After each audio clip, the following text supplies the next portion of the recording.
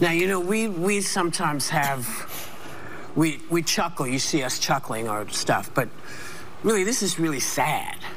This is a really sad time in this country, because I don't think anybody, even the oldest person in this room, can ever remember anything like this ever happening in the United States of America, because we sent our grandfathers went to fight in World War I and World War II, great-grandfathers, to ensure this kind of thing did not happen here.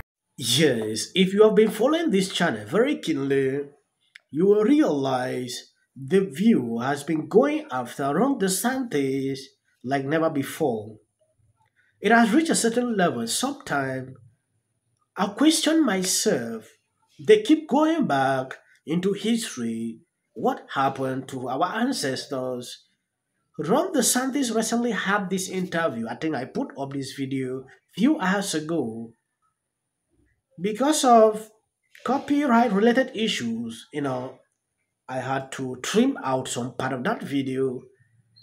Then I end up deleting the video. I don't know if you saw it. I will play the video for those that never saw, because sometimes I feel bad when I delete a clip after the notification has gone out. When the left lies and creates these phony narratives, you've got to push back. You know, there's too many of us for you to pull that BS, sir. There's too many of us who actually, those are the lies that you've created. You know, there are special people from time to time that we talk about, who have done amazing things, came out of slavery, and were able to break a barrier. That wasn't 99% of folks, sir.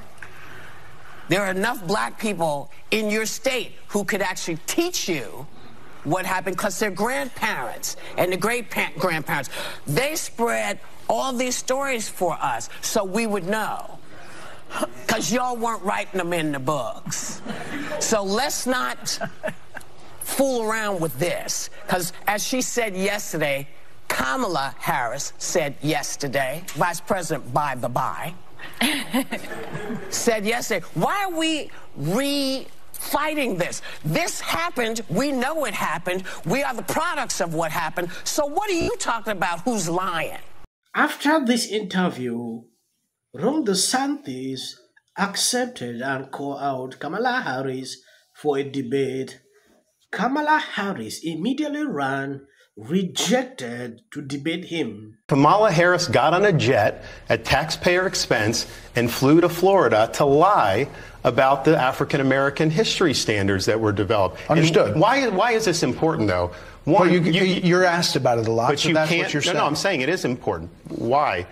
You can't bend the knee to the left's lies. When the left lies and creates these phony narratives, you've got to push back. They've been doing this to Republicans for years and years. Republicans bend the knee, and it's just one thing after another. Second, this goes into the whole fight on indoctrination in schools. We eliminated critical race theory a couple years ago. When we did that, the media lied and the left lied, saying, you don't want to teach about African-American history, equating political activism and CRT with black history. He said, no, not only in the bill, it says you've got to do all these things, teach about injustice, teach about discrimination. So these standards were born out of the fight against CRT, because this is true history. When I saw this, I had to laugh. If you know that what you are saying is the truth, then why not face the person you have been bashing? Kamala Harris took this as a political campaign now, bringing this up in Florida. Or they don't want you to know your history. They now want to tell you black people benefit from slavery, this, that, and so on. Whoopi Goldberg is not happy that this is happening. Sometimes when you look at them, they really don't have some really backing point to bash DeSantis. What I see on daily basis, this issue of work, that is the kind of insane things Joy Behar has been putting up, going after Ron DeSantis. Taking a look at what is going on here, they even went further to say Ron DeSantis is doing all this because he cannot get the black vote. Remember something, Ron DeSantis is not running, for these primaries, just to get all the white people to vote. The whole country, if he ventured to be the nominee.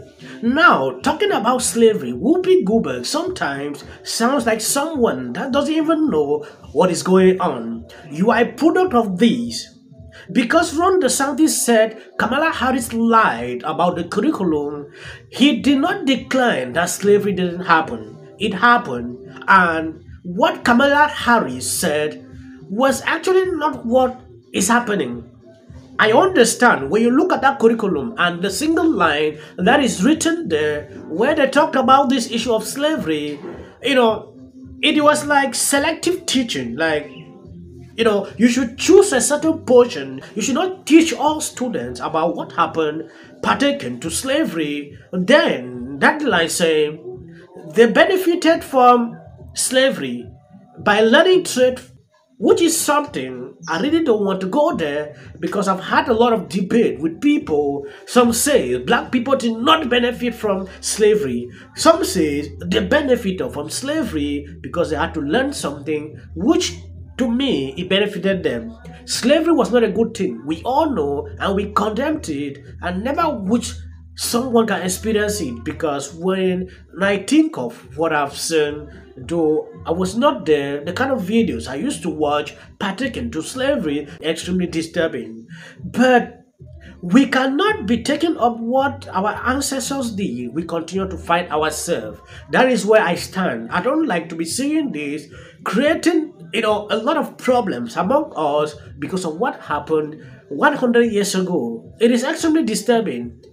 I have seen people coming after me to say, oh, I'm trying to undermine that slavery, never happened. I have never said so in any video. Slavery was there, it happened, and I feel the pain, what our ancestors went through.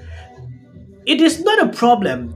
Looking into what happened or what is happening in Florida, Ron DeSantis coming out to say it was a lie. That is not what is going on. RT, because this is true history. So to take something and demagogue it like that, that's bad faith. And here's the thing. This was a public process. These guys were going through it.